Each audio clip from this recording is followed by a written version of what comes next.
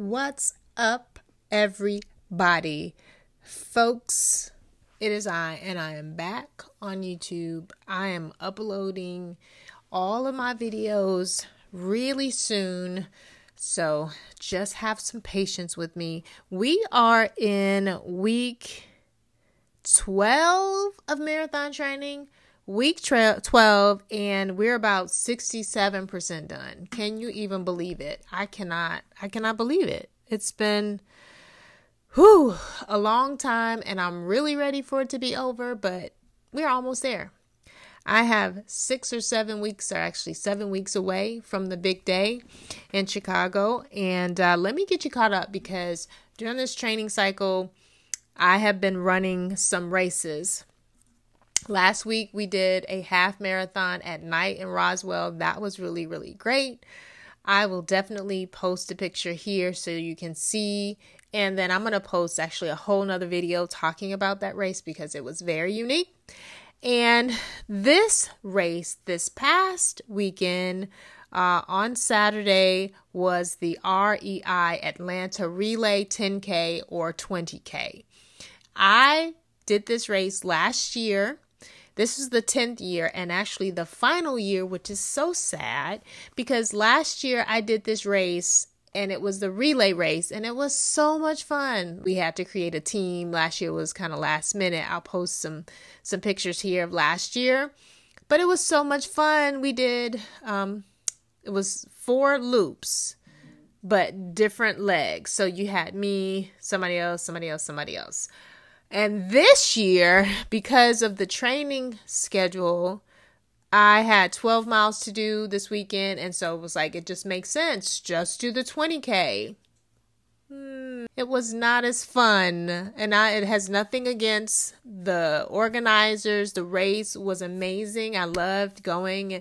It was the route and the loop. So instead of a different way, the 20K, you literally saw the same thing 4 times, and that was a little bit boring for me. Plus, it was humid out, and it was not super hot, but it was very humid, and you know, anywhere in Atlanta, Georgia, you're gonna have hills. So there were hills. But the great thing about this race was that, and I didn't even expect this, the very first mile that I started out, I ran into somebody that was running at my pace. And it was an older gentleman. He looked maybe in his early or late 50s, early 60s, and he was hobbling along. And so I was like, hey, and he goes, hey, and I'm just keeping pace. And I thought, wow, this would be cool if we could, just kind of run together and give me a running buddy. And it turned out that he was running a 10K and we ran it together. What was really remarkable about that was that I was able to share stories. We could share stories with one another.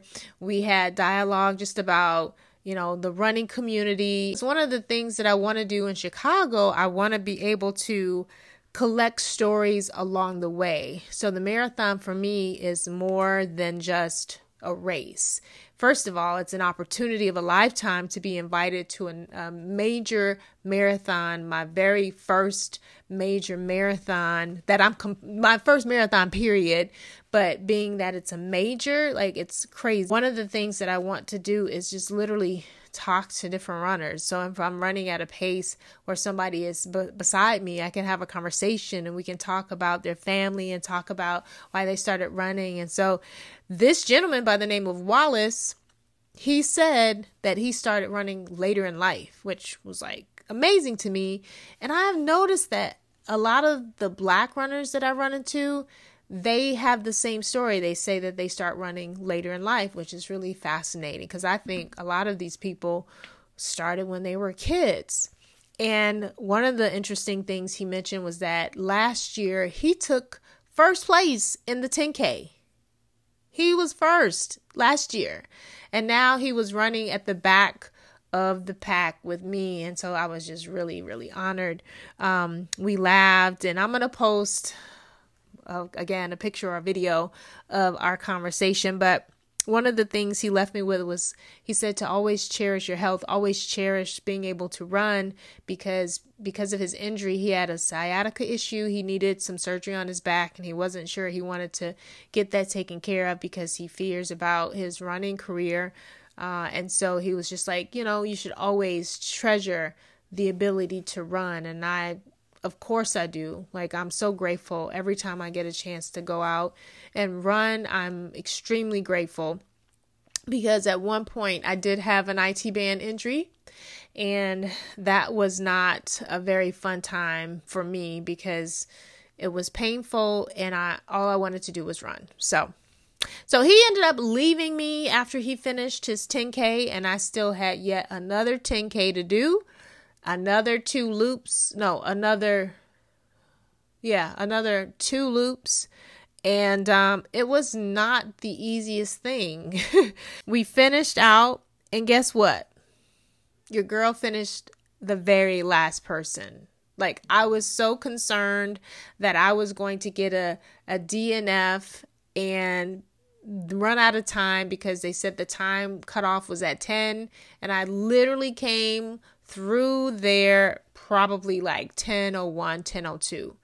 But one of the other ladies that I actually run with for our marathon training was right there. And there was a bicyclist, I guess, I don't know what do you call those people that are pacers, or they're the safety keepers? I don't know what you call them, but he rode up next to us, and right next to me particularly, and was like, the last shall be first and the first shall be last. And I was like, thanks. You're trying to encourage me because I'm the last person.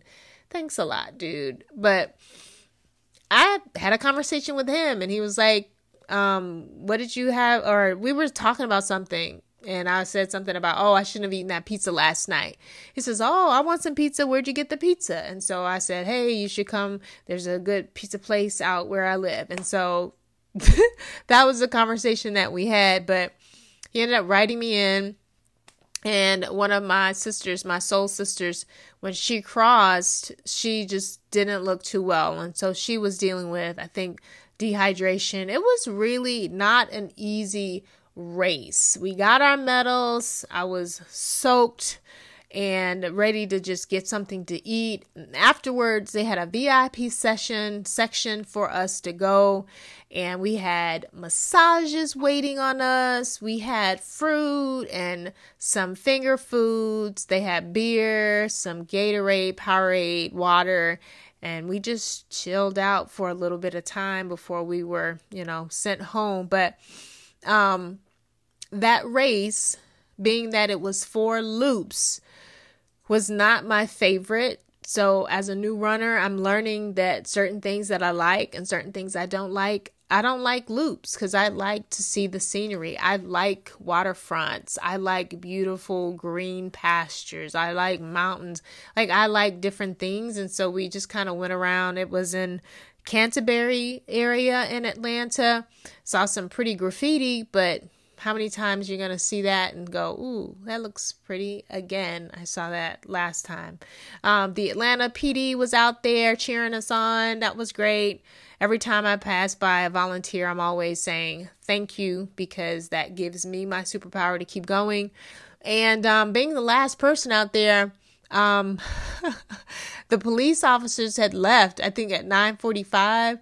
They weren't there anymore. And I was like, okay, running across these streets, myself taking risks of being hit because the officers were not there to direct traffic.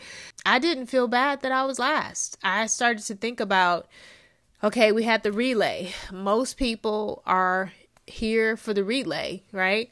And then you've got a whole nother race. You got the 10K people. So then 10K people, a lot of the people signed up for 10Ks.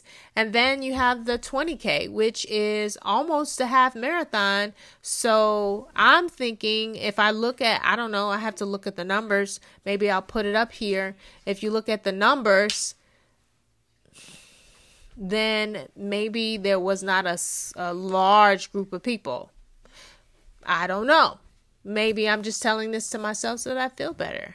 But I don't really care, because I felt like if you finish last, then you just have like a lot of room for improvement. You can improve, and that leaves me more space to improve. I don't have a problem with it. And I've been thinking about it for the last couple days. I've been thinking like, man, do you have a problem with finishing last? Nope, I don't. Just because I know that last year I was running at a faster pace. This year I'm slower, which I think there's a few reasons why that is. One, I got COVID at the beginning of the year and it really impacted me. And then also I was put on a medication that literally I saw my pace drop 2 minutes after I started taking that medicine. So I just gotta get myself back into the shape that I was before, continue to be consistent with my workouts. And as I go into this marathon in October, I'm just going to go in enjoying the experience, enjoying and being grateful for the ability to run. And that's going to be that. Period. So I don't know if you guys are out there that are currently training for your first marathon, or maybe you're training for your first race in general, a 5K.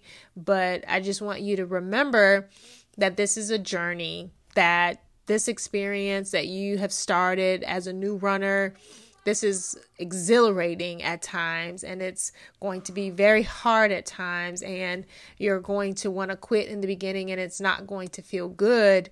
But trust me, these last 2 years that I've been able to build a consistent habit have been the most happiest times in my physical body. Like, I feel physically good about doing something for me. So keep it up. Oh, and if you notice that it looks like I have this coat, this jacket, it's not really a jacket.